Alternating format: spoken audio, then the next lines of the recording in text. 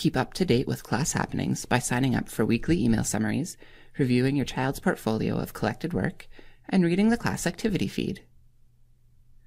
This tutorial shows how to navigate the communication and update options available in Brightspace for parents.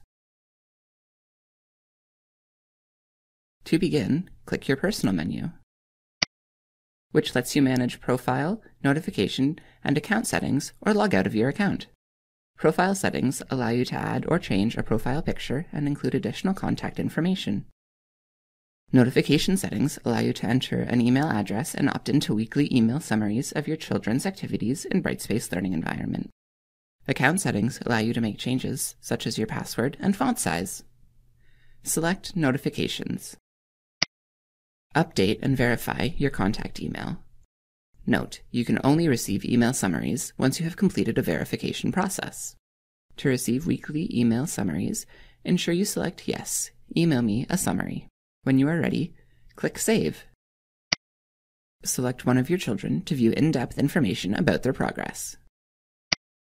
The Portfolio Items section highlights the most recent work that your child's instructors have shared with you.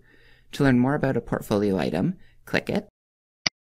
To view teacher feedback, and audio or text reflections.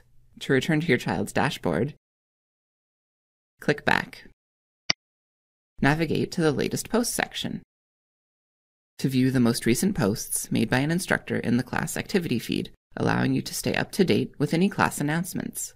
Latest Posts shows posts from all classes your child is in. You can follow links to external materials, but do not have access to class material. Keep up to date with class happenings by signing up for weekly email summaries, reviewing your child's portfolio of collected work, and reading the class activity feed.